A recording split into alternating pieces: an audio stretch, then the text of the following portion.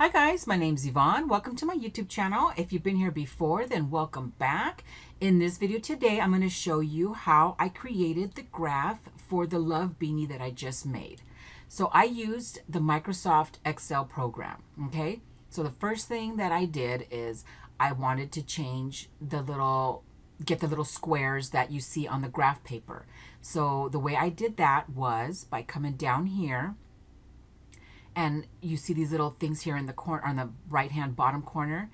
I just double clicked in the middle. It says, I think it says like page layout or something like that. And then now your screen is going to look like this. Then I came over here to this little rectangle up here where the letters are. There's a little rectangle here, and I click that, which highlighted everything that you see on the screen. So now you're going to come back up here to the letters. I'm not clicking anything, but if you do happen to click on accident, which I did, all you do is come back here and re-highlight it, okay? Now, you're going to come up here. It doesn't matter which one you're in. You just want to make sure that you see that little black arrow. So right-click, go down to column width, and we're going to change this to 0.25, and then click OK. And then we're going to do the same thing on this side. Again, if you happen to click on accident, you just come back up here and re-highlight everything. So again, doesn't matter which one you're in, just make sure you see the arrow, right click, go to row height, and then 0.25. So now everything is the same. Now we want to go back to normal view, okay? And then I'm just going to click there. All right, so now we're going to put love. I'm just going to use the graph that I made, okay? Not that I made, Diana made, and Lynn helped make it too. So we want to fill in the squares. So let's see, we're going to come up here to the paint can, click the down arrow, and then you could choose any color you want. And see how it already highlights the square? So you can go any color. I'm just going to do red. Okay. And on my example, I just went down. We did like nine squares down and then 4 squares across. And you can play around with it. So here it is. So here's one. Now you can click each one and do it, you know, singly by itself, but here's the faster way. So you're going to click the box, and then you're going to go down, down, down. So that's 1, 2, 3, 4, 5, 6, 7, 8, and 9. Okay. And then click, and then it highlights everything. Now we're going to go over 4 squares. So here's 1, 2, 3, and 4.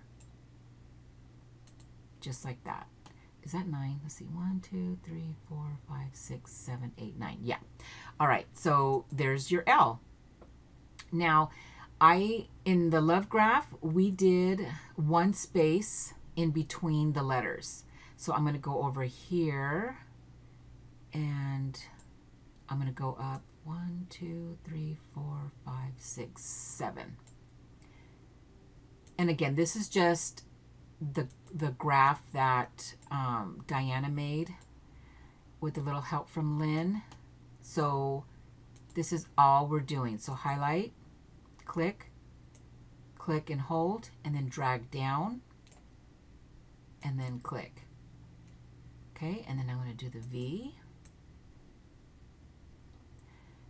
Like that. Now, if you have made your graph on the paper, so basically all you're going to be doing is just copying what you did on your paper. Okay, and then here's the L. And once you kind of have started it, then you can kind of see, you know, where you need to be. So here's 1, 2, whoop, 1, 2, 3, and 4. And then here's the bottom of the E. And there we go. So there's love. So now let me show you what I did to get the little numbers and stuff on the side and on the bottom. So first we want to make sure that we're clicked out of here. Okay. And then we want to make sure that we have no fill. Okay. So we're going to go here. It says no fill. Okay. So now let's go ahead and let's click up here. And you can make this square around here as big or as small as you want. But this is, I'm just showing you a little small section. So you're going to click here in the box and you're going to hold it down. And then you're going to scroll over. I'm going to go to here. And then you're just going to go down. Okay. So now that this is highlighted, you're going to come up here and you're going to see this where it says all borders. And you're going to click the down arrow and you're going to click where it says all borders, and it just created a border. Okay, so you can see that it's highlighted, or you know, it's got the little square around here. Okay, so now the way I got the numbers to go up on the side here was, I'm going to start here and I'm going to do 1 and then 2. And then you're going to highlight both of them. And you're going to see this little square here in the corner. And see how my cursor turned into like a black solid square?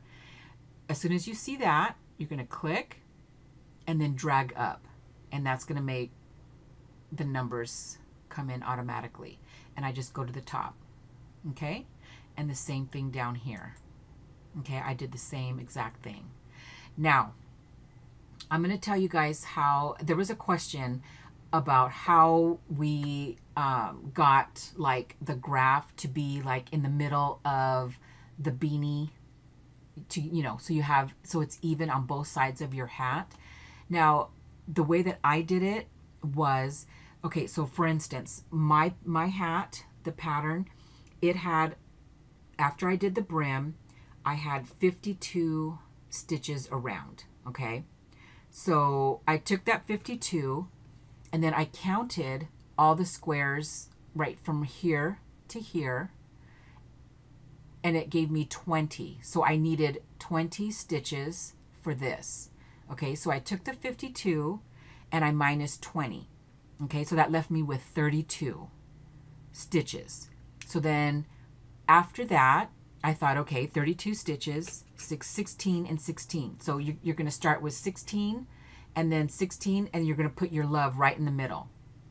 So this is what I mean. So when you get to row 4 of the beanie, that's when I started my graph. So then row 16 is going to be right here, because row 17 is going to start your graph. I hope that makes sense. All right, so then I'm going to go 15 and then 14. But again, I want to, you're going to highlight this, click here, and then drag, and then it numbers everything for you automatically. Okay, now I hope what I just said makes sense. I just, like I said, I'm new to this. I have no idea like what everybody else is doing or how they're doing it. But this just happened to work for me. And then again, I'm using chunky yarn for this graph, so that's why it worked. If you follow my blog, I'm going to attempt to make some other ones with the number 4 worsted yarn. So be on the lookout for that, and hopefully I'll have some more tips and tricks. So basically, this is all I did. All right, and then again, you can, if you're making patterns, you can. If you do this and you highlight everything and then you right click, and I think you just hit copy. If you have a Word document open, you just copy it and then you go to your Word document and then you just paste it into your Word document, and then that's how I made my pattern, is I just copy and pasted this and put it in the Word document and then made a PDF. So anyways, guys, this is exactly what I did. I hope that this was useful for those that are trying to make graphs. If you have your graphs on paper and want to transfer them onto an Excel spreadsheet like this, this is exactly what I did. Now, if there's any of you that are watching and you have tips for us, please leave a comment. If you have questions, leave comments. Like, I'm totally new to this graphing thing, so I would try to help you out as best as I can. If you are a part of our Facebook group, then a lot of tips and stuff have been shared there. If you're not a part of the Facebook group and would like to join us, I will leave the link down below. again, I hope this was useful, and thanks for watching, and happy graphing, guys. Thank you. Bye.